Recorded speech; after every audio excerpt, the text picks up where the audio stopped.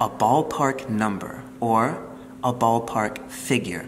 Same thing. A ballpark number is a very inexact guess, a rough estimate. If you're asking someone for a ballpark number about something, you're asking them to guess, to quickly think of a number that might not, probably won't be very accurate. Give me a ballpark number. How much do you think I paid for this? Well, I don't know, $20? Good guess, 25. Instead of saying good guess, using the same idiom, you can say you're in the ballpark. Wow, good guess, you're in the ballpark. Let's do another example. Give me a ballpark number. How many people live in New York?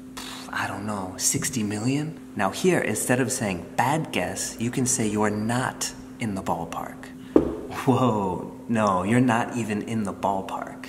Subscribe and like, it helps me, and you get to know when the newest videos are available. And put an example sentence of this idiom in the comments.